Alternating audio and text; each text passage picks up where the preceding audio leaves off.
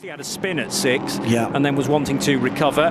Quite a bit of weaving now from Hugo de Saddelier. Is he feeling the pressure from Alexander Michelin? There's 29 thousandths of a second. No, there's not even that, because there's a change of position. Alexander Michelin on the main straight has got ahead. A United Autosports car, which I wasn't able to identify. Sean Lynn, thank you. 10 seconds added. Oh, there's trouble there. That's a replay. It was a spin. Almost an incident between the Index Sport car and the Honda. So it's de Saddelier trying to get back ahead of Michelin, and it didn't quite work, but he got a really good toe to be addressed or swept, and the bollard to be recovered. De Saddelier's got way more pace now than Alexander Michelin. The natural apex, and here comes de Saddelier, who spots that all unfolding in front of him. The patience game for the Swiss.